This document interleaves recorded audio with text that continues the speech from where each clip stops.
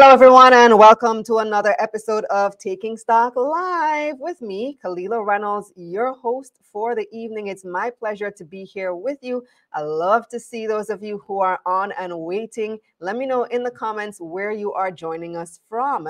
We have a jam-packed show for you today. We're going to be talking about Jam-Dex. Get your questions ready. You guys have been DMing me, finding me on Instagram, finding me on Twitter with all your questions. Now is your opportunity to ask your questions about how does Jam-Dex work. And we're going to have on somebody from the Bank of Jamaica to explain. Also, make sure that you sign up for my newsletter at KalilahReynolds.com/newsletter. It is a free resource. We provide information directly to your inbox twice a week. And so that is something that you cannot afford to miss. So let's take a look at what's coming up, followed by what's hot in business. On this episode of Taking Stock, Jamaica is soon set to roll out its own digital currency, JamDex. But how exactly will it work? Is it secure, and why should you use it? So many questions. We'll get answers from the Bank of Jamaica's technical team. And the analysts weigh in on the latest market developments. JFP and EduFocal are now officially listed on the Jamaica Stock Exchange. How did they do in early trading? And Massy's stock split is now in effect, but did it have any impact? And overseas, the Federal Reserve is expected to raise interest rates while uncertainty over the Ukraine crisis continues. We'll discuss. But first, here's What's Hot, brought to you by Jamaica Money Market Brokers, your best interest at heart. Education technology company EduFocal and furniture manufacturing company JFP are both now listed on the junior market of the Jamaica Stock Exchange. The two are the latest companies to have completed an initial public offer. EduFocal shares were listed on the exchange on Tuesday, and JFP's shares were listed on Monday. Both companies had relatively small offers, with EduFocal only offering roughly 80 million shares to the public, while JFP offered 168 million shares to the public. Both offers were oversubscribed, with the JFP IPO opening on February 21 and closing the next day. EduFocal's IPO opened and closed within 1 minute on March 3. According to EduFocal, investors will receive up to the first 10,000 shares that they applied for, plus approximately 16.57% of the excess shares. As for JFP, investors will receive up to the first 12,500 shares, plus approximately 22.8% of the excess shares. Wigton Wind Farm says it will acquire a 21% stake in Flash Holdings. Flash Holdings is an equity holding company and the sole shareholder of Flash Motors Company Limited. Flash Motors is a Jamaican company which will distribute and sell electric vehicles. According to the announcement from Wigton, the purchase is part of its diversification efforts. The move will also boost the company's involvement in projects that seek to reduce the negative effects of climate change and sustain a healthy environment. FESCO has announced that it will be raising more funds through a $1 billion Jamaican dollar corporate bond. The 5-year bond will be listed on the Jamaica Stock Exchange's private market and arranged by NCB Capital Markets. In April 2021, FESCO raised some $500 million through an initial public offer. FESCO says the billion-dollar bond will allow it to join the cooking gas and LPG markets and expand its network of dealerships and service stations. And it was a busy week for the bond market as Victoria Mutual Investments Limited also announced plans to raise up to $3 billion through bonds. The investment company said the bond is being offered in 2 tranches. The first will earn interest of 6.5% per year for 18 months, and the second will earn 6.75% interest for 2 years. VMIL said it's aiming for $2.5 billion to $3 billion from this offer, which runs from February 24 to March 25. This is the company's second debt issue in 6 months. VMIL said that a portion of the bond proceeds will be used to finance investments across the Caribbean. The rest will be used to refinance an older bond worth $196 million that matured on February 28. The company noted that following its BBB+ credit rating from regional credit ratings agency CARICRIS, the bond is being offered to both retail and institutional clients as a highly rated debt security. Alliance Finance Limited has been fined a total of $21 million or 12 months imprisonment for breaching the Banking Services Act. The company was also fined $50,000 or 9 months imprisonment for each count of 28 breaches of the Bank of Jamaica Act. Alliance Investment Management Limited and AFL and their president Peter Chin and vice president Robert Chin were charged in December with various breaches of the Bank of Jamaica, the Banking Services and the Proceeds of Crime Acts. AFL pleaded guilty to the charges in January, and the individual charges against the Chins were dropped. The brothers had previously pleaded guilty to 28 counts of carrying on the business of lending foreign currency without being an authorized dealer, and 8 counts of breaches of the Banking Services Act for accepting deposits without the requisite license from the BOJ. The Chins are scheduled to appear before the Supreme Court on May 27 for mention in a benefit hearing to determine if they should be penalized for benefiting from the loans and deposits. They will also return to the Kingston and St. Andrew Parish Court on May 20 for breaches of the Proceeds of Crime Act. Savage X Fenty, the lingerie brand from artiste turned business mogul Rihanna, is reportedly considering going public following a $3 billion valuation. According to a report from Bloomberg, Barbados' newest national hero has been working with American investment brokers Morgan Stanley and Goldman Sachs on the IPO. The IPO could reportedly happen as early as this year. Analysts are suggesting that the valuation likely has more to do with Rihanna's stardom than a proven track record of sales. They point to the fact that the Savage X Fenty brand is less than 5 years old and only has a handful of brick-and-mortar stores in operation. Rihanna officially joined the ranks of billionaires last year after Forbes estimated her net worth at $1.7 billion. The majority of her wealth reportedly comes from her cosmetics company Fenty Beauty, worth about $1.4 billion. She currently holds an estimated 30% stake in the Savage X Fenty lingerie brand. What's Hot was brought to you by Jamaica Money Market Brokers, your best interest at heart.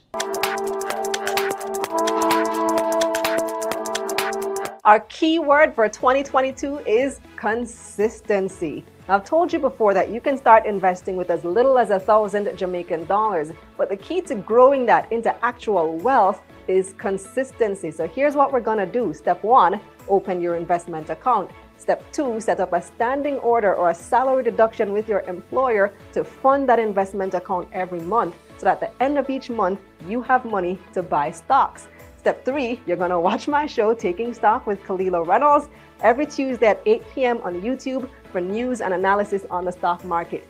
And if you're completely clueless as to how to get started, well, you take my Investing for Beginners Masterclass at KalilahReynolds.com/masterclass. 2022 is gonna be your year. Let's get this money. This segment of Taking Stock is brought to you by Bulwark Insurance Agency. Insurance made easy. Welcome back. Let's get this money indeed. I see a lot of you are tuned in already. Let me big up our early viewers. Joy says, looking out, I want to know more. Antoinette Todd says, I'm here waiting in Arizona. What's the weather like in Arizona right now, Antoinette? Keisha says, good evening. Colette says, let's get this money, guys. Marcus Sewell is tuning in from Flatbridge. Joy is in Kingston. Colette's also in Kingston. Suzanne is watching all the way in Negril. Colette in Kingston. Lucian Morris from Clarendon, but currently in St. Anne. Cheesy Gully side. You guys kill me with the names. Cheesy is in Mobay, and Cheesy says, for sure, we want the digital currency. Lucian also says a few businesses in St. Anne already use the link payment. And Omar Irving says, live from Jacaranda Homes. Where is that? Where's Jacaranda Homes? That sounds interesting. I want you guys to hit that like button if you haven't already done so right here on YouTube. I see 126 people tuning in so far. We don't have 126 likes, so especially if you're watching us on mobile, you can very easily hit that like button and help YouTube tell other people and recommend this video to other people. You can also share it via WhatsApp, via email, whatever your preference. Share this video with somebody you think might benefit from this knowledge. So let's get right into this evening's discussion. And let me also say that if you have a question, even before the interview starts, post your question in the live chat right now, because I'm quite sure there are a million questions. I have a million questions about how JamDex works, and I know that you have questions, concerns on your mind. Let me know from now what your questions are so that we can get as many answers as possible to those questions. Let me introduce our guest for the evening, and that is Director of Payment Systems Policy and Development Department at the Bank of Jamaica. His name is Mario Griffiths. Mario, hi, welcome to Taking Stock. Good evening, Kalilah. Thank you very much, and thank you for having me. Yeah, you look very astute, like you know the answers. All right, so let's start very basic. Just explain to us, what is JamDex? Well, Jam-Dex is Jamaica's central bank digital currency. You know, it's money in a digital form. That's the simplest way of explaining it. It is legal tender as it is issued by the Bank of Jamaica. It's also as a means of payment. So that's pretty much what Jam-Dex is. All right. So one of the main questions I have had about this is, how is it any different than the money that's already in your bank and when you already do online transactions?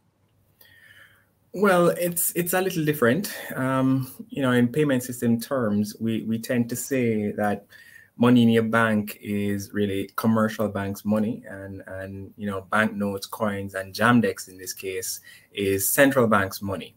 So really, the difference is in you know, the nature or the origin, I should say. Certainly, it's about dematerializing your banknotes and placing that in your commercial bank, which is now in electronic money or electronic form, right? So that's really the main difference. It's the origin, and it's really where it's generated, whether it's from the central bank or commercial bank. So do I need to have a bank account in order to use JamDex? No, not at all. Not at all. If you don't have a bank account, certainly you can access JamDex. You'll access JamDex through your wallet provider. In this case, you know, wallet providers are deposit-taking institutions, commercial banks, you know, merchant banks, billing societies, as well as authorized payment service providers. So that's where you can access JamDex. And all that is required, Kalilah, is really, you know, basic information that you would provide when accessing a traditional bank account or deposit account. All right. So currently, the only wallet provider is Link, which is by NCB, which is a major commercial banking institution. And you said in order to access it, you still have to provide that information to the wallet provider. So is it easier than opening an actual bank account? I would say it's a little easier, certainly. You know, what the Link provides for is an electronic KYC access. You know, based on the adjustment. All right, you're just gonna have to explain what that means for some people who don't know what KYC is. Sure, certainly. Electronic KYC access. So, what do you mean by that? Electronic know your customer. It's the process within which they'll be utilizing to gather all the necessary information, which is what you would utilize for accessing your bank account or a traditional deposit account. It's providing that information electronically. Right, so you will require a government-issued ID. You'll also need to provide your name, your address, and your tax registration number. And it also requires a photograph of yourself as part of that electronic onboarding. All right, so I don't need to go to no JP to verify documents and all of that. Certainly not. Certainly not. Yeah. Because so I actually did start the process of downloading Link and setting up my account. And I said that you have to take like a picture from different angles, and so it's pretty interesting how it works. We have a question online from Cheesy Gully side who wants to know, says it would be awesome if we could use it without data or Wi-Fi, because sometimes you go places and they say Wi-Fi down, so you can't use your card. So does this actually require data or Wi-Fi, or does it use the telecoms network, like sending an SMS?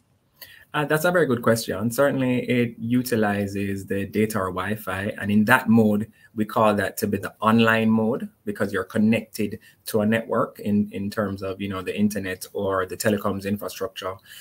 There's also the offline mode, and we will continue to work on that. That way, you can be partially offline, or you can be fully offline, and we're looking into the hardware and the infrastructure and the process around that to ensure that we maintain the necessary security once you hold JamDex offline. But certainly in the initial stages, it's mostly online.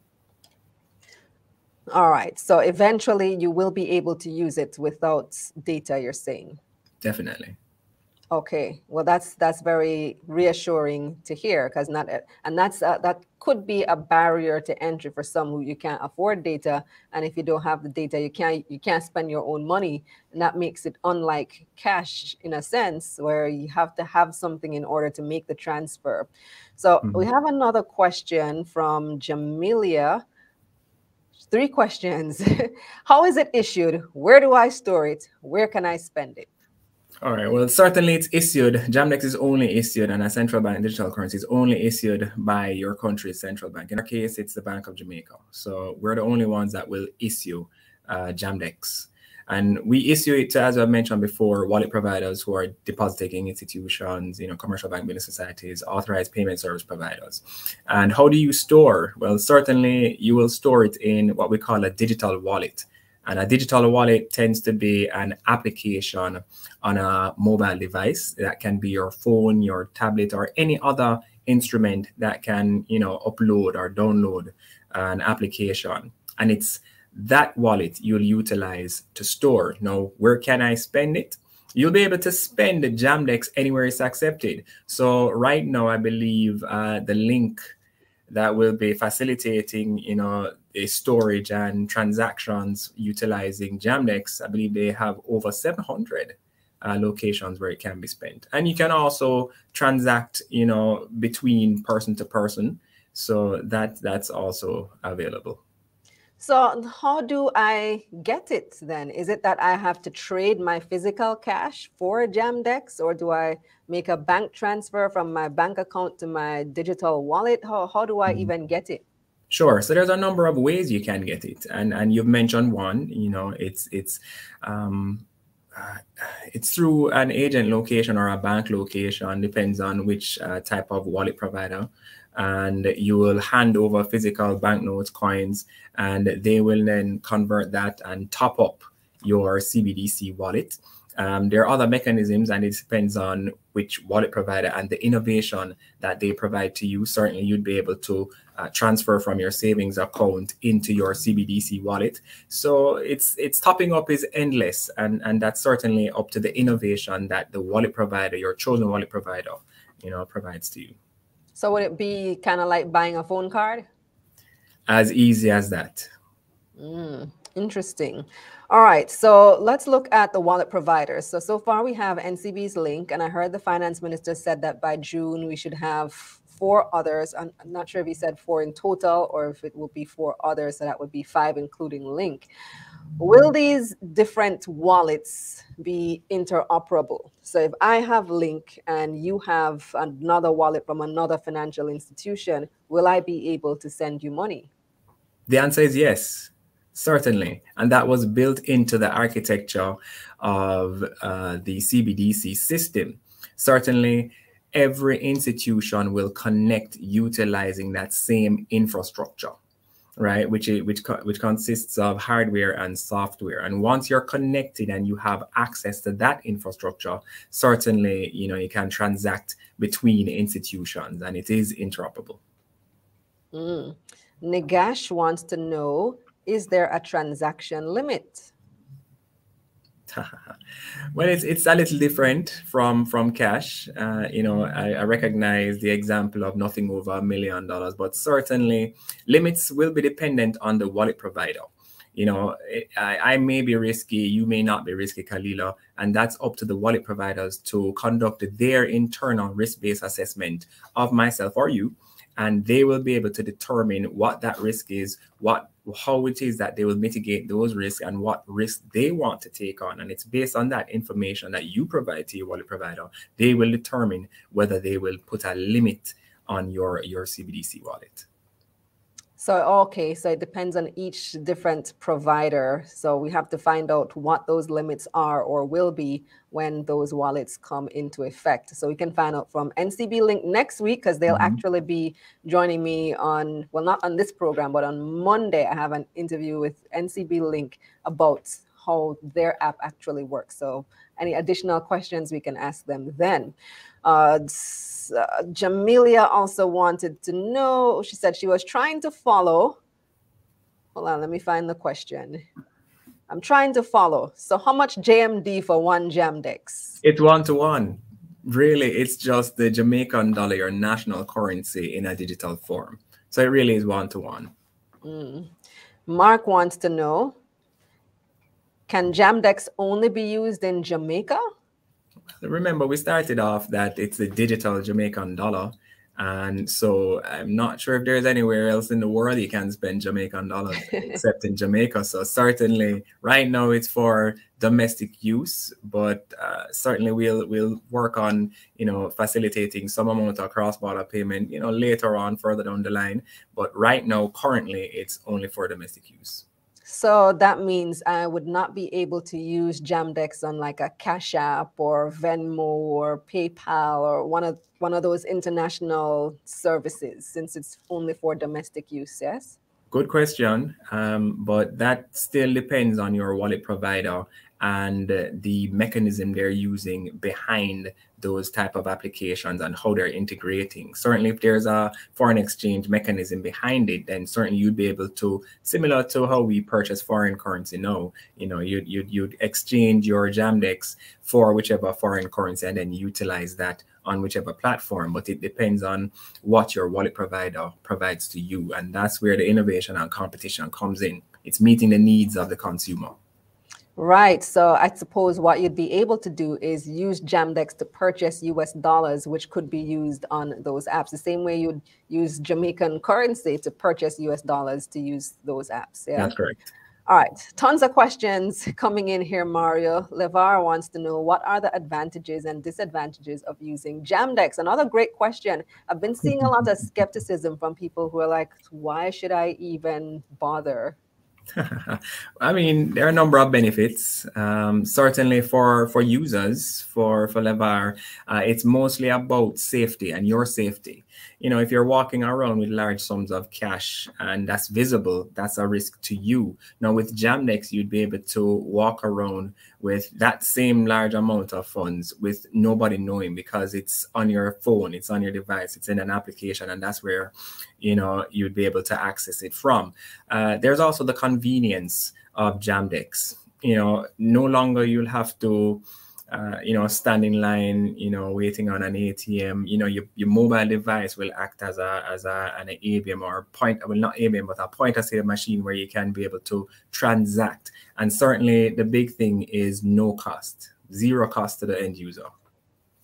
That is indeed a big benefit, no cost to use it. But again, there's been lots of skepticism about this. I see a lot of comments came in on Twitter after we published that information.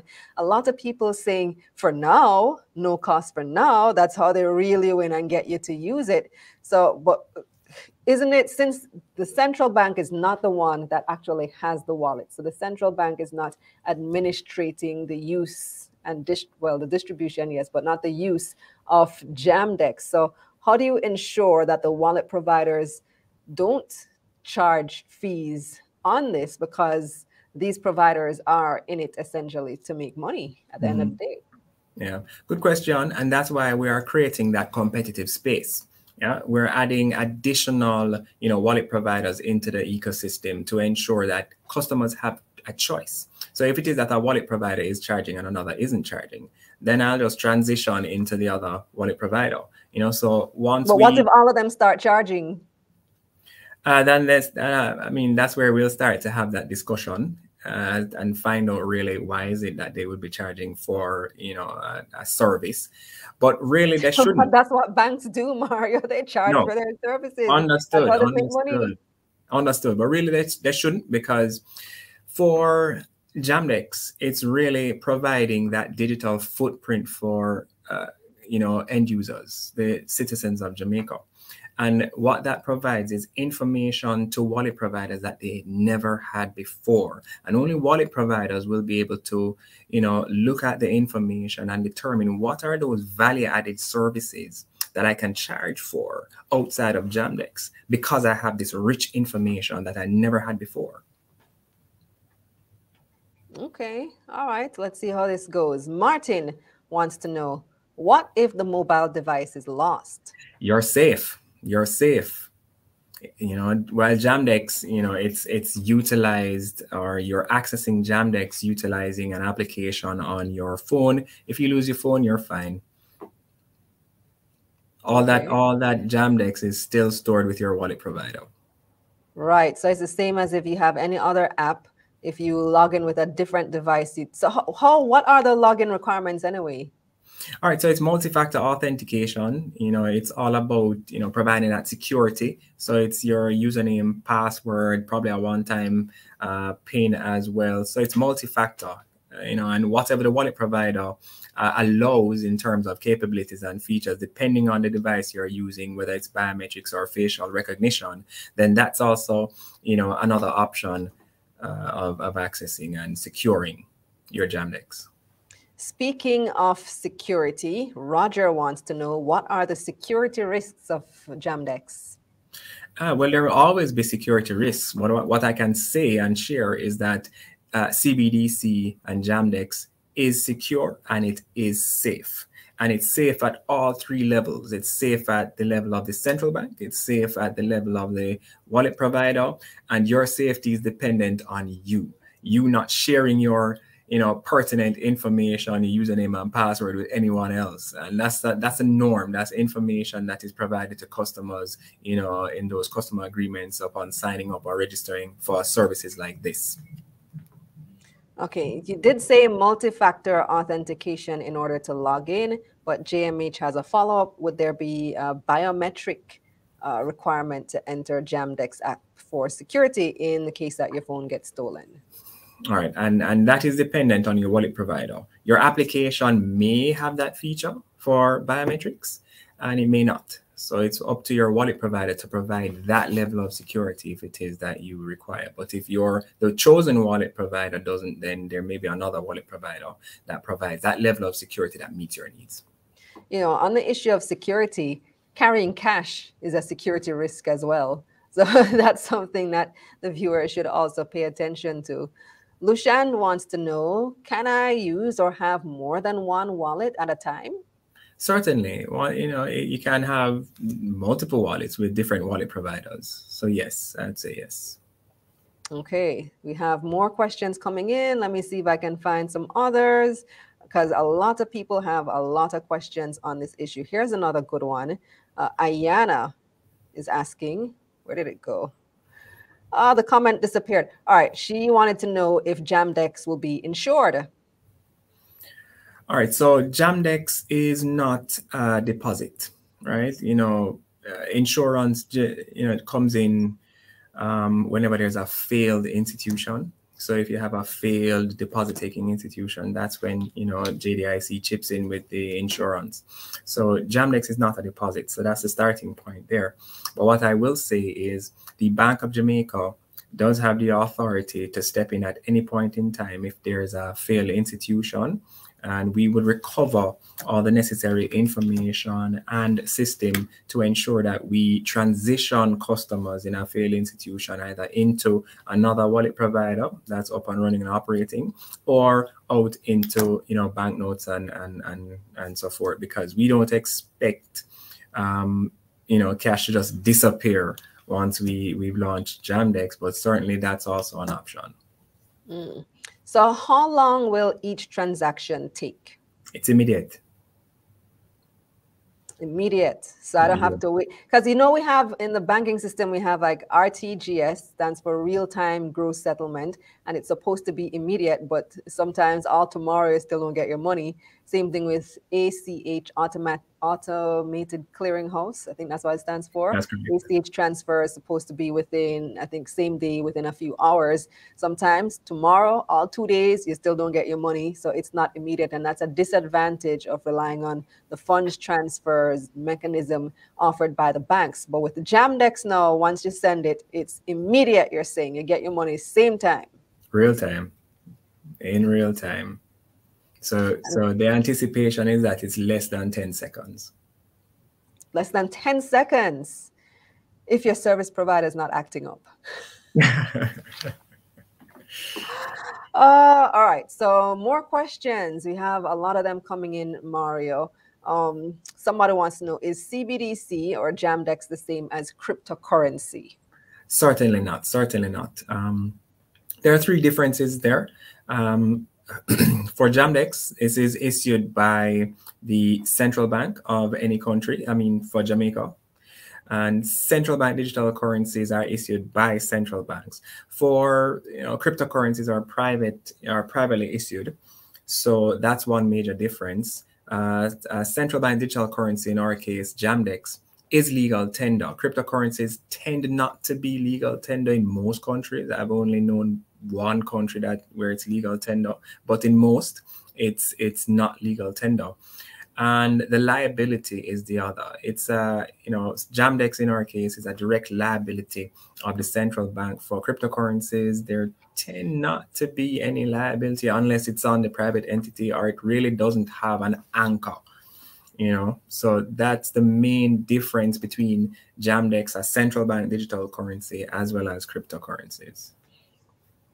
Okay, somebody else is asking, will children be allowed to use JamDex? Good question, and that depends on, again, your wallet provider. Certainly, if you sign up Kalilah and you're the primary account holder and your wallet provider allows you to have secondary accounts or sub-accounts under that primary account, then you would be able to, provide access to JamDex and that app for, in a parent-child type of example. Robert wants you to elaborate on the $2,500 incentive. I don't know if you're able to do that, but let's see. Since that was a policy decision by the government, no? Right. I won't be able to respond to that question because I don't have enough. Know, and several people have asked this as well, whether people who started using Link before April 1, so they were the first users, would be able to benefit from that incentive, or it's only for people who sign up after April 1? That's a very good question. I think Link will be the best person to respond to that question. So I leave it until you have that interview with them. Right. So the next thing, follow up to that. So Link already exists, right? Yes. But CBDC, JamDex, is not going to be issued to Link until April 1. Is that how I understand it? I believe you're correct. National rollout is April 1. Yes, you're correct. So what Link is currently using is not JamDex. That's correct. Link is utilizing, based on that question you'd asked initially, it's electronic money, which is where you're converting from paper into that electronic form, but that is stored within the deposit-taking institution. Okay. So I can transfer between JamDex. I can hold both types of currencies in my digital wallet? Yes, you can. Electronic money and JamDex? Yes, you can. Interesting. Like, I really need to see how this works come April 1, when it actually starts being used, when the JamDex is issued to the banks for use via the app. Although I know some people have already been using it within the pilot project. So let's go through some more questions, and there are lots. Cordia wants to know, can someone transfer JamDex to another JamDex user? Yes, you can. And that's one of the use cases that's available in terms of that's person-to-person transfer, and that is available. Okay. JMH says cryptocurrency is illegal in many countries because it isn't government controlled. And we've already gone over that. Cryptocurrency is different from central bank digital currency, which is what JamDex is. DeAndre says, I joined late. What I'd like you to do for me is to run over what JamDex is. So DeAndre, once this video is over, you can scroll back to the beginning and get all that information. Christopher wants to know, can other software companies get authorized to develop wallets and handle transfers? Certainly, we have our fintech regulatory sandbox framework, and within that framework, we have all the necessary requirements that need to be completed, for us to even start looking at, these new types of wallets that persons want and companies want to engage in and develop. Certainly, there are three things we tend to look at, governance, risk management, and consumer protection, because that's key. So that sandbox framework is there, and companies may have a look at that. Nagash says, is there a regulatory body to keep wallet providers in check? Who would we complain to if there are any issues? Definitely, that's the Bank of Jamaica. But first line is always the wallet provider.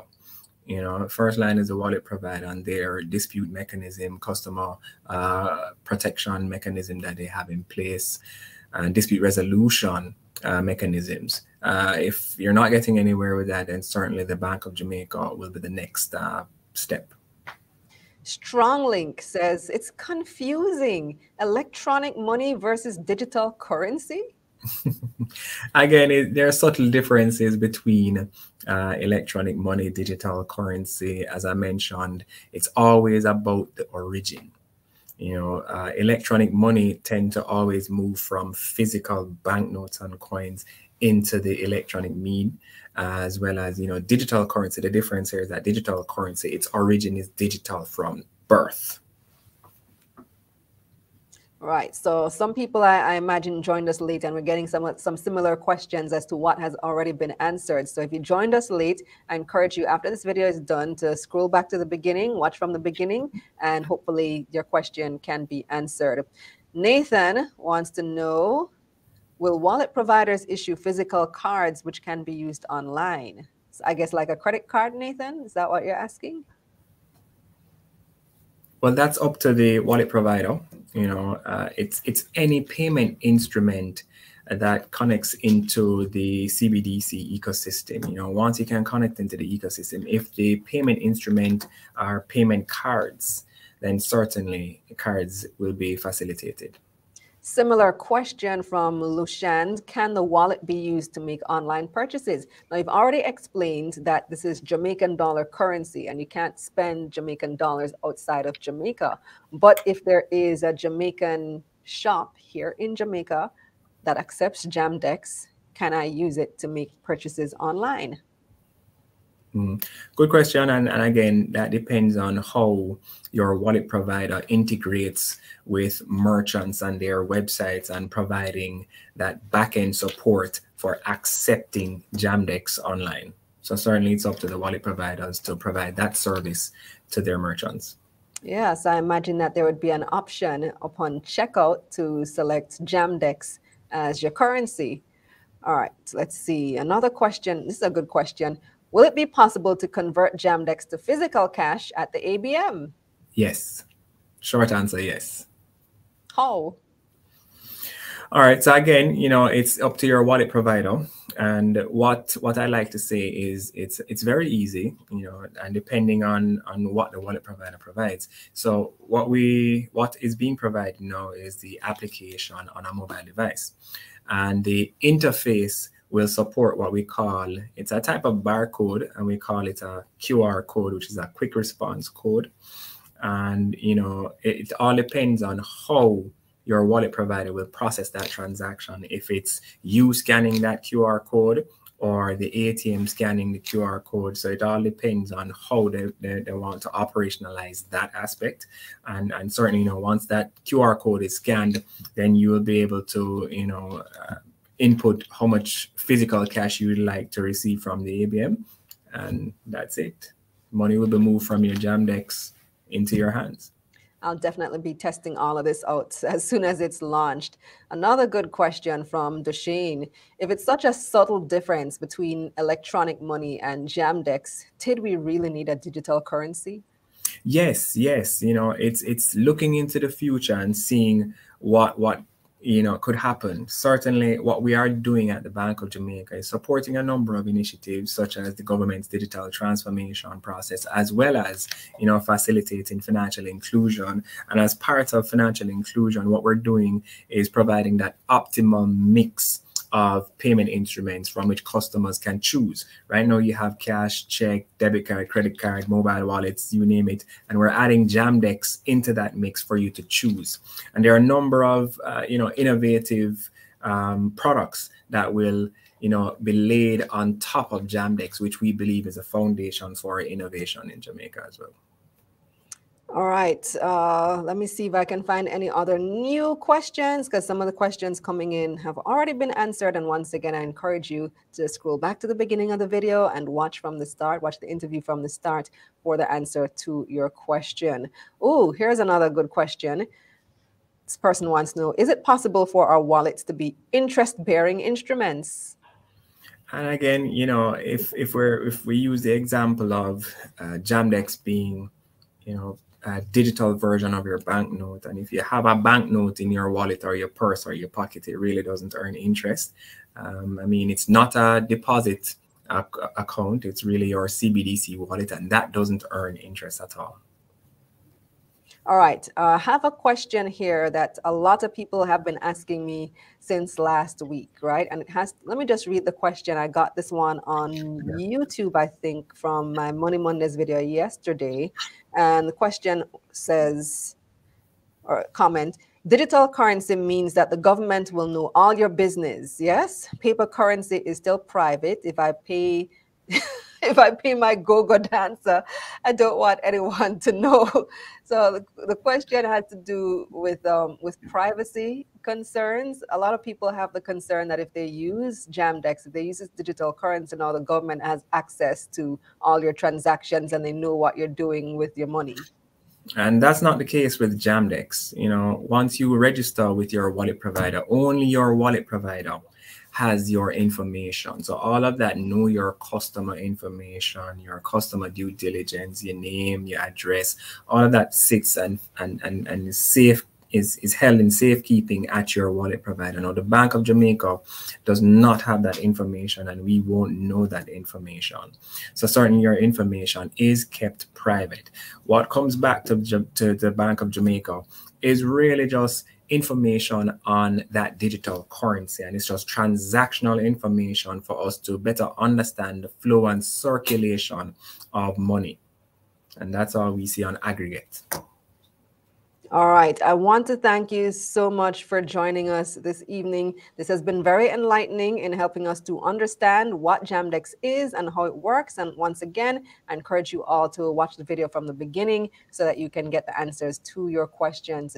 Additional questions will be taken next week, Monday, on Money Mondays JA, when we are expected to have a representative from NCB's link explaining how that works. And you would have heard Mario reference several times that certain things are up to the wallet provider, how they want to manage the transactions. And so we do have a lot of questions for Link and the other providers when they come on stream as well. Thank you for joining me, Mario. Thank you, Kalilah. It's been a pleasure. All right, so to our viewers and listeners, let me know, take our poll question. You can go to the community tab of my YouTube channel, or you can, if you're using YouTube on an app on your mobile device, the question will probably pop up somewhere on your stream. What is your biggest concern with Jamaica's digital currency, JamDex? Answer that question in our poll. Up next is your market recap, and the analysts are standing by. Taking Stock was brought to you by Bulwark Insurance Agency. Insurance made easy. Time now for your market recap. It was a good week on Jamaica Stock Exchange, with the combined index gaining 11,400 points, or nearly 3%. 112 stocks traded across the main and junior markets for the week ending Friday, March 11, 2022. 56 advanced, 53 declined, and 3 stayed the same. 181 million shares changed hands on the Jamaican dollar market, totaling nearly $2.2 billion. Wow! Fesco was the most traded stock, taking up 16% of market volume, with people buying and selling 29 million shares in the company. However, Fesco was also the second biggest loser last week. The stock was down 16% to open on Monday at $6.60. Tropical Battery traded the second highest volume. People bought and sold 16 million shares in the company. The stock price gained 7 cents to open the new week at $2.25. And QWI Investments rounded out the most traded, taking up nearly 9% of market volume, with nearly 16 million shares trading. The stock's price fell to open this week at 95 cents. Now let's see who had the biggest gains for the week. Cargo handlers jumped nearly 33% to close last week at $11.92. Following its stock split last Thursday, Massy Holdings ended the week up 31% to open this week at $128.20. And rounding out our biggest gains, Mayberry Investments is up 24% to open this week at $7.39. On the losing side now, KLE Group was this week's biggest loser, down nearly 18% to open the new week at $2.30. And Sterling Investments USD was down 13% to close last week at 2 cents US. This segment of Taking Stock, The Analysts, is brought to you by Jamaica Money Market Brokers. Welcome back. Time now for the analysts. And thank you very much, Jamelia, for looking out. Jamelia says, oh, God, like the live video, man. Like it. Yes, give us those likes. I see over 200 people are joining us now, but not 200 likes on the video. So give us a like and let other people know. Let the algorithm know that this video is important, that this video should be viewed by many, many, many, many people. So I'm glad that you all found that discussion informative. Like I said, we have, I guess, part 2 coming up next week, Monday, on Money Mondays JA, when we will be talking with the first digital wallet provider. Right now, though, we have the analysts on with us because we have some market developments that we need to talk about. And let's introduce our analyst panel. First up is equity trader at JMMB, Clive Charlton, business writer at the Jamaica Observer, David Rose, and financial coach, founder, and CEO of Profit Jumpstarter, Keisha Bailey. Welcome. Hi. Hi. Hi, everyone. All right. So let's talk about market developments today. So let me just give you today's trading summary very quickly, since we did have 2 new listings this EduFocal week. up 32%. Well, you steal my thunder, David. I was just about to say. Sorry. So, all right. So we had a lot of trading today, 94 stocks in total traded. And JFP was actually the volume leader. That's the company formerly known as Jamaica Fiberglass, 13 million units traded, followed by Wigton and then Lumber Depot.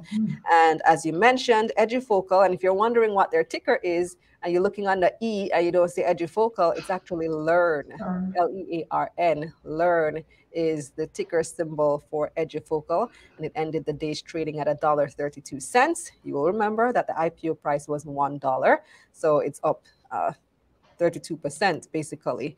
And for JFP, let's see where they ended today.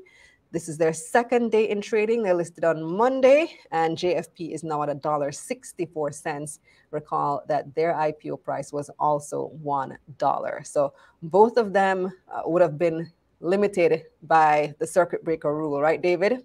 Yes, Kalilah, correct. The gains on those. So that's where we are with our 2 brand new listings. What else can you tell us about those, Mr. Rose? Well, today you only saw 9,232 units being traded for EduFocal. And the reason why is nobody could sell it. Or in this case, the Mayberry clients didn't want to sell because 100 units traded at $1.30, caught it for an hour, and a few more trades to 132, and that was it.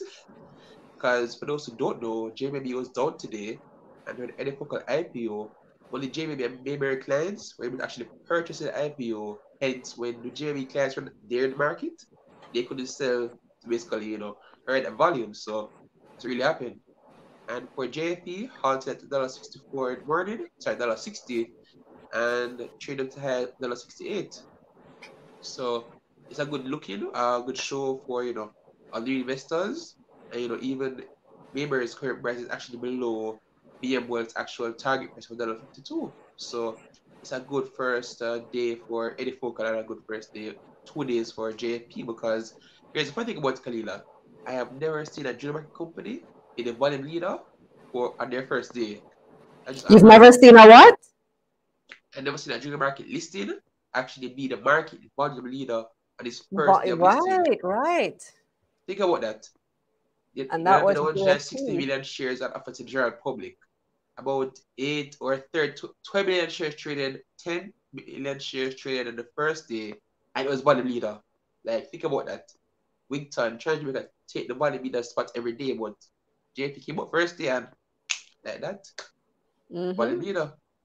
Right. So between the two of them, a lot of people wanting to exit early and take their early gains. And then a lot of people who never got what they wanted or never applied in the first place, trying to jump in as early as possible. Yeah, argue 64% you call it less than that one. So right. And I do understand, like you mentioned, that JMB's money line was down today. There were a lot of complaints about that. And some people who saying today of all days, they're trying to make that early flip. Think about it, Clive, Kalilah. I don't know. I know that's not your department, Clive, but by chance, do you have any update for us on that? It's up again. Yeah, can you hear me now? Yes. Sorry about that. Sorry about that. Well, yes, the system is now up and running. It was one of those technical problems unrelated to the personnel, really. These systems must be cooled apparently. This one of the servers, I'm not sure if it's domiciled here, that heavy servers that stores all the information. There were some difficulties, so they had to shut down system and bring them back up one by one. There's a process when you're dealing with this thing. But they were able to use other locations at the same time while bringing up the system slowly. And now everything is perfectly fine, up and running. And tomorrow morning, you have full 100% access to the system. All right. Thank you very much for that update. And yes, I did use it this evening myself as well. And yeah, it's working now, yes. Thankfully. All right. So Clive, tell us about the early trading for these two stocks. What is the interest that you're seeing? And okay. I've told you the numbers already. Right. First and foremost, here's the thing.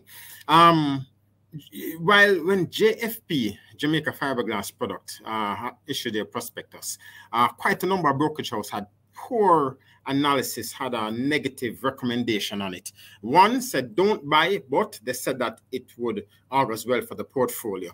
What is interesting, I think many of them are looking at the previous, just the last 2021, 9 months results. The 4 years prior to that, 5 years prior to that, 2020 going back to 2019, 2016, it seemed to me that the analysts did not explore at least 4 analysts I saw did not explore that sufficiently. You see, interesting. What I saw with Jamaica Fiberglass Product, JFP, is that the prior 2020 going back were fairly good. As a matter of fact, good years. Because you saw consistent growth in revenue and profit between 2016 to 2020. Then 2021, 9 months, there's a precipitous fall in revenue.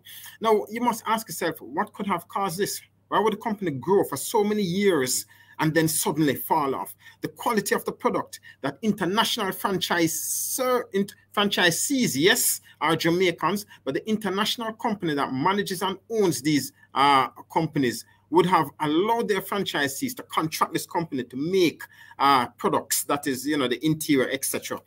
The quality, the standard is there, excellent. And I think many analysts overlooked the prior years, the effect of the pandemic, and the nature of this business also. As I indicated to some of our team members in our weekly discussions, that this company, the product line, the product base is not one that has a very short production process. For example, you're manufacturing sweets, biscuit, beer, where you can turn out the individual discrete units. Perhaps the production production process might run for an hour, a day, or a week, and you're rolling out volume consistently to generate revenue and put them on the shelves for them to generate revenue. No, the nature of this business is that you must first negotiate a contract. Your revenue stream might probably be fixed, more or less fixed, for at least a period of time, maybe 6 months to a year. And then in between that time, you have all this different cost structure to confront. For example, just since last year, they would have had the increase in base interest policy rate, which means subsequent increase in interest rate and perhaps debt on other financial instruments. They would have had a rapid devaluation of the Jamaican dollar. Yes, subsequent to that, our dollar has revalued significantly, you see. So these are things that would impact a company like that. I can understand that 2020, in the heart of the pandemic, they still generated good revenue, 2020 year end. 2021 now, just the January to September was when they had a significant fall off. Why would that have happened? I believe that in 2020, contracts were withdrawn, contracts were renegotiated, and contracts were just not entered into. And that is why we saw a precipitous fall. And I think that's an easy read. So they stated in the prospectus that they have a pipeline of projects valued in excess of $200 million for 2022. That is an indication that the recovery process in terms of COVID, post-COVID recovery, nationally, and the national economy is happening. It means that people are now getting also used to the new way of doing things throughout COVID. So therefore, their contracts are now coming back onto stream. And it seemed to me that many analysts did not look at that.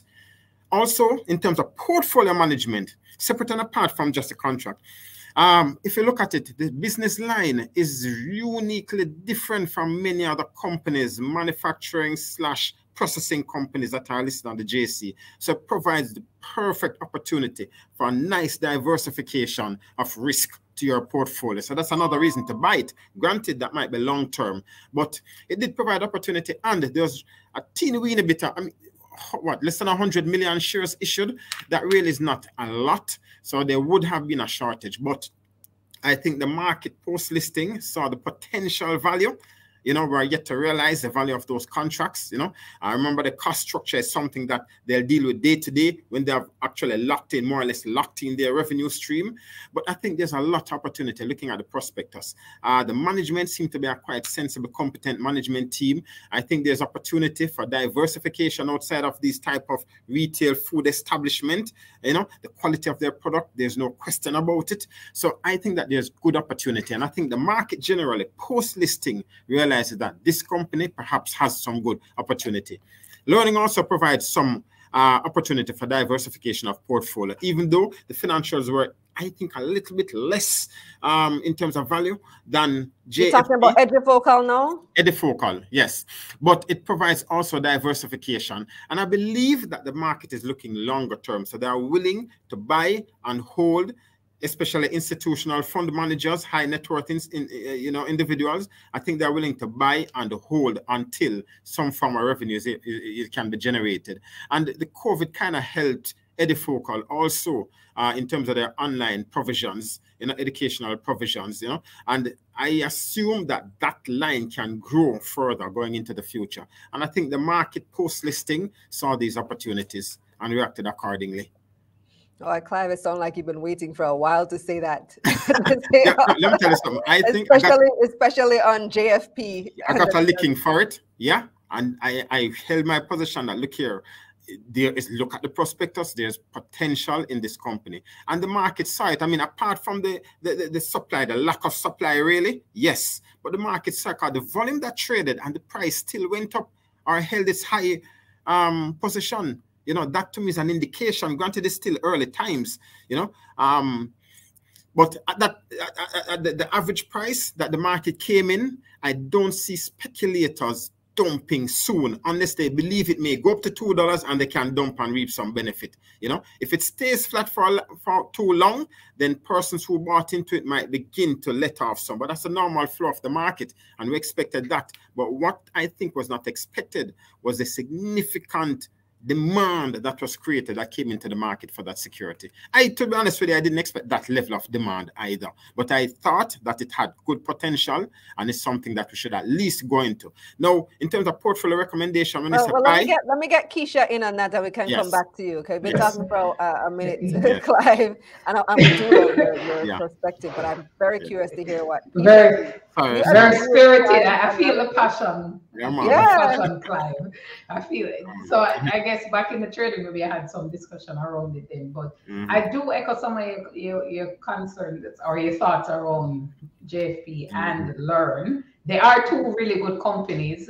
The thing is though, the IPOs were small, and so we do expect now that we're having that FOMO kicking in, so it's gonna drive the price higher, which is what we're seeing now. Persons are saying, yeah, I want to get in, and maybe I missed out. They probably didn't get the full allotment, so they're going in. From a long-term perspective, yes, both companies do have favorable future projections, and yes, that will help to push the stock price even higher. But the trading right now is up. I think it's mainly FOMO based, and JMM's tech outage today serves to increase the FOMO even more. And so there will be even more heightened activity tomorrow when persons freely can trade and get back in here. So I think tomorrow is going to be another update. We may keep going limit up on the trades for both companies. And this week would be a big week for them. I wouldn't be surprised if they're double. All right, let's look at another company that's been in the news lately, and that is Massy. So Massy did their stock split effective last week, Thursday, and the price came down from, I even remember how much, almost $2,000 to I think a little bit less than 100. And let's see what impact that has had. So I know on the first day, the stock price was up, and then on the second day, which would have been Monday, it came right back down. And today we're at, let's see, $130.60. I can share my screen so that you guys can see what that impact actually looks like on paper or on a chart, on a graph. So you can see what that looks like. Just give me a sec, and you're gonna see what it is. All right, here we go. So Massy started out at $2,463. The stock price came down a little bit and into the 1900 range.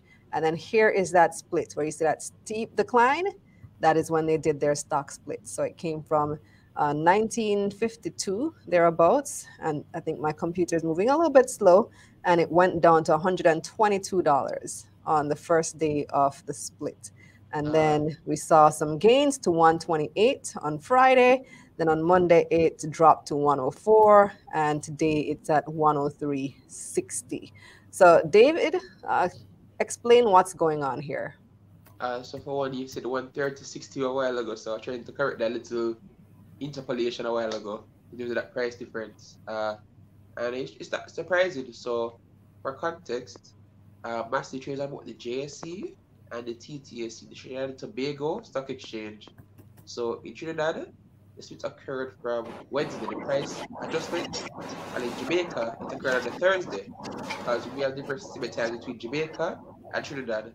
So in our case, the extra shares were available for trading until yesterday. So because of that, within the first 2 days, with the price adjustment, it's about to go as high as 130 JMD, which should have been the 2,600 Jamaican dollars, which should have been above listed price. But because the person consider the shares now, they can actually still make a profit. Because when they split, the split was like around $99 Jamaican dollars, right? And you can also know at 120 or 110 I can profit. That's just the reality. In Trinidad, it went from 105 TT to 106 TT, $5.30 TT. We just had $7.25 TT, and it should down to $6.90 TT, which is about $142. So both markets saw that price rise as the split occurred, and then as the shares came in on the Monday, it just came back down as purchase of profit. And it's a surprise, like as our stock splits are. The thing is, if the massive results are interested to persons, it might just go back up even further. So I think you're talking there at 20 to 1 stock split. If you had 100 units, You'd have 2,000 units, but at a lower price. Right. Clive, your take on Massy post-split? Yes, yes. You know, we kind of saw it, how the market behaves. Now, $2,463, that's a new thing on our market, right? So, but what I found interesting when it was listed in January 26th, the equivalent of 106 TT dollars, which is about 2,463 Jamaican, was the number of orders that came in on the bid side. I was kind of surprised, even though it's one, you say a 5 unit, 1 unit, 10 unit, 100 unit, but the number of orders that traded also was way in excess of what had traded for any other security. I'm not talking the volume, but the number of orders. To me, that indicated that individuals are interested in the security. The company is fundamentally solid, yes. And if you look at the regional diversification, I'm not sure if you can see my thing here. Can you see the PowerPoint? Okay. Yes. Okay, great. Right. Now, look at just compare to so many Jamaican business. We have conglomerates in Jamaica, but look at this: integrated retail, gas products, motor and machine, financial services. This is the revenue generating business lines. These are the revenue generating territories. You can see how diversified or spread out it is. You know, this kind of mitigates some risk, but not much, because Trinidad, Eastern Barbados makes up the bulk, and Guyana, right? But look at the global impact, you see, and the countries that it has business operations in, 15 countries, over 60 companies. So I think it provides a brand new opportunity for the Jamaican marketplace. Now, in terms of the split, I think it has more, the split, what it does is drive liquidity. You know, you multiply the number of shares and then you adjust the price. So we don't want to use the word decline in price or reduction in price. It's an adjustment downward to the price, because the total value of the company remains the same. One stock value $2,463 divided by 20, you get what? 20 stock value. Whatever they divide 2,463 by 20, right? So the total value of the company remains the same. But the stock split now, when it was adjusted, we expected there's been a new pattern of behavior post-stock split over the last 4 years, and certain conditions caused that, right? I think people are more players are in the marketplace. More people are thinking to drive them wealth by buying stocks. More people are thinking long-term, as well as there's more liquidity in the market space, right? So there's more money to run down securities. So people have been running up stocks, driving stock prices up post-stock split rather than pull back on the prices. That has happened with Massy. Here's the big play now with cross-listed securities. We now have two markets. One security, Massy, listed in two different markets. One security, like JMB, NCB, Grace Kennedy, listed in two markets. Same thing with Guardian Holding. One security listed in two markets. So you find out now that the two markets now can move security between each other based on how the price is. And what they saw now, when the price ran up to about 123, close about 122 something on the first day of the stock split, and then traded up as high as $128 something. What the Trinis saw was an opportunity again to send shares here and offload it. My assumption is that the average, I would assume that the Trinis, their average cost is lower, because from the stock was announced, when the company announced that they were going to cross-list last year, May, the stock was trading at the TT equivalent of about 66 TT dollars. By the time it was listed in Jamaica in January, it was trading at the TT dollar equivalent of about 105.99, 106 TT dollars. So my assumption is if they were buying from then, their average cost would have been lower. So they can afford to send the shares to Jamaica and sell, you know, at whatever price it is trading here, even pull the price down and still be ahead. So that, I think, has contributed to the price, a slight pullback in the price. Shares moving cross-border, you know, buying in Trinidad and selling Jamaica, where there's a lot of liquidity and a fair demand for it. Okay, thanks for that explanation, Clive. Now, another company that has announced a stock split, and this is in the United States, Keisha, is Amazon. They've announced a stock split coming up in June, as well as a share buyback. So we've been going over what stock splits are for the past few weeks. Explain what the share buyback portion of it represents. Okay, so the share buyback for Amazon is the big part of it, because that means the company will be buying back shares from investors. They're creating demand for their stock. So Amazon management, senior management team with the CEO will now start buying back shares. So your shares that are there, they're going to be creating demand, putting up orders to buy. You can then sell into that demand if you want to. But what that's going to do is drive the price higher because the company is creating demand. It's a way for the company to reward shareholders. There are two ways generally. One, dividends. Two, share buyback as well. And it's also a very positive sign about the future prospects of the company, because if management is able to pay back shareholders, buy back shares, then obviously then fundamentally and financially things are very strong for the company if they can find cash available to give back to their shareholders. So that's going to be nice trading in Amazon later this year. Was it $10 billion worth of shares they said they would buy back? Yes. I'm trying to remember the number. 10 billion, yeah. And when a company does a share buyback, do they typically do so above the current market price? No, they're gonna do it at market. But because they're creating demand, the price will move up because they're just gonna keep buying and buying and buying. And how the trading would work is that you put your orders in until they've reached that quota, they will over time keep buying. So the price will move incrementally higher. Because so did they say if they would be doing the share buyback before or after the split? It would be after. After the split. All right. So yeah. After June. And then in July we have Google coming as well. Alphabet. Yeah. Alphabet is the correct name. Yeah, what's interesting is the 20-to-1 ratio, because Massy did the same split as well, right? So that seems to be a nice secret number there. And then if we take what happened, if we take what happened with Massy, look then Amazon, Google, bigger companies, look at the price movement in Massy, you can get some inference on what the price movement will be for Amazon and Google later this year. And finally, Keisha, I want to touch briefly on what's going on in the United States as well with the Federal Reserve. They are expected to increase interest rates. And, you know, we still have all this uncertainty over the Ukraine crisis. So is that what is driving this speculation that interest rates in the U.S. are going up again? And what impact will that likely have? Right. Okay. So last year, U.S. Federal Reserve announced they will look to start increasing interest rates post the pandemic because we've been moving out of it. The war between Russia and Ukraine definitely put another a different spin on things. But still, what it does is that the Federal Reserve will slow down the pace of hiking. They're still going ahead.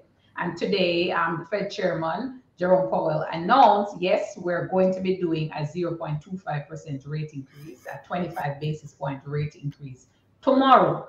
Meaning then the benchmark rate, the Fed rate in the US will go from 0.25% to 0.5%. That means credit cards higher, mortgage higher, any form of floating rate loan, their rates will go higher as well. That's what we'll see on the consumer side. On the investor side, sectors that benefit from higher interest rates now are going to get that bump up in price. But still, war is in the mix. Until there's a resolution, we really can't breathe a sigh of relief to say, yes, you know, the market is going to pick up. It's been very volatile, very painful for my own little portfolio. Very painful to see the red, but we know tough times don't last forever. It will pick up again eventually. But the Fed rate hike they're still on course. They're still going ahead. I expect that we're going to have additional rate hikes later this year. And we may see some 50 basis points rate hikes coming into the mix as well. But the Fed is going ahead, war or no war. They've just slowed down the pace to accommodate all of this uncertainty happening now. Hold strong, hold firm when you see the red line. Can I add on? Kalilah? Yes, David. Yeah. So one thing to point out is that today started to release inflation numbers, and point what inflation for February 2021, February 2022 was 10.7%. In January, it was 9.7%. So, you know, we're gonna feel some potential more increased rate hikes come when the BOJ's monetary policy committee meets. So that's something to consider. And the thing is, the Federal Reserve is making this official decision tomorrow. So if we don't set up a basis rate hike, BOJ is going to be like, at into account plus inflation. And that's one thing to also consider. The thing is, here in Jamaica, First Capital Holdings actually announced its own share buyback as well. where they're going to buy back up to 10% of their issued share capital from shareholders. And for those with other examples in the market of share buybacks, you have Kicks Properties Limited, you have Epic Cooperative Fund Value Fund, and you also have CNWJ Cooperative Credit Union deferred shares. So for those who how share market works, is that the company goes, buys shares on the open market and cancels them. What this does is that for one, decreases the number of shares in circulation. So for JMB, they're taking the Surgical Financial Company, it went from 22.5% to 23.22% within the last 2 years, but the JMB spent a dime more to buy more shares. That's why share benefits you as a shareholder in essence. And the thing is, it's more tax effective because when it's a dividend, it's taxed at a rate of 50%, basically. When a share buyback, but it is taxed in that respect. And the thing is, it creates liquidity for the shares of the market. So I hope that can give some context as well as what's going on in the market here in Jamaica. Thank you, David. Thanks as well, Clive. Thanks, Keisha, for joining us this evening. We always appreciate your analysis. You're welcome. Thank you. Yes, thank you. Thanks for having me. All right. Take care. Thank you. All right. We'll be right back. Good.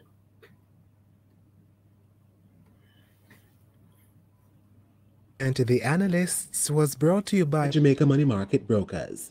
Hey, moneymakers, you're not an official part of the family until you have your merch. Visit KalilahReynolds.com/store to order your t-shirt and your mask today. Let's get this money. Thanks for sticking with us, viewers. And let me just take a few of your final comments. I see Strong Link says a whole lot of speculating going on. So things are all over the place. Risk-averse investors perhaps should wait until the dust settles down. Good advice. If you're risk-averse, you're not too much on the risk. Yeah, wait and see is always a safe approach. Strong Link also said, oh, what's going on with my computer? All right, Lucian says, holding and buying. If I'm down 20%, I will buy back that 20%. Donna says, very informative. I'm glad you found it very informative, Donna. We are here to serve. So remember to subscribe to the newsletter at KalilahReynolds.com/newsletter. If you're new to all of this and you have no idea what we're talking about, but you want to know, so maybe you joined us for the Jam-Dex conversation and then stuck around for the analysts and realize, wait, there are opportunities here that I should know about, then you should take my Investing for Beginners Masterclass at KalilahReynolds.com/masterclass. I also want to say a very special thank you to my hardworking production team who gets it done every week so that we can be here with you on Tuesday. And I'm encouraging you as well to tune in. Well, last night on Money Mondays JA, I gave an overview of what is Jam-Dex, so you can watch that video tonight here on this program. You can go back to the beginning if you joined us late and understand a bit more. We got an opportunity to ask a question or ask our questions to a representative from the Bank of Jamaica, Mario.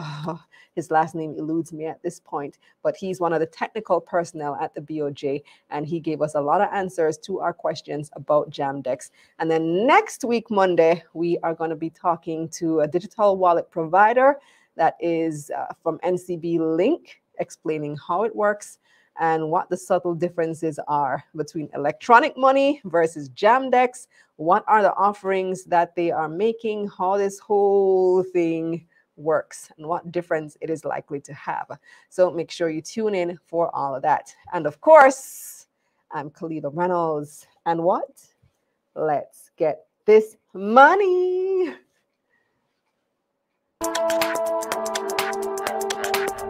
Let's get this money.